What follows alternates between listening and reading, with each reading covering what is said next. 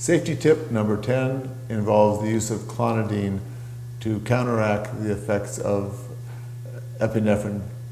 So clonidine, 0.1 milligram is what we use for our patients. I would be very careful not to use more than that. There was one occasion in our office where I was asked to give more clonidine to a patient who was anxious. And with that, I was very busy at the time and I wasn't thinking, and I said, sure, go ahead. And that patient became a little bit hypotensive and orthostatic after the surgery, so we had to observe the patient for an hour or two afterwards.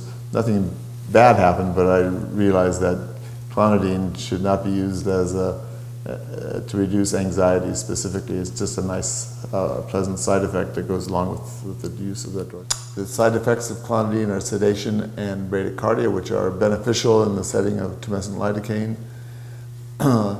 It does not impair airway reflexes, so the sedation that it provides is safe.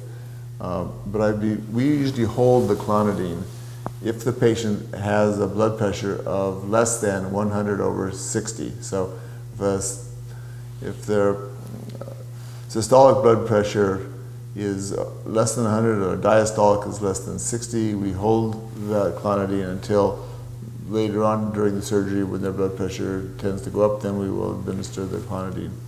Also, if the pulse is less than 60, we'll generally hold the clonidine and not give it until later on during the surgery. I'm Dr. Jeffrey Klein. Thank you for watching this informational video.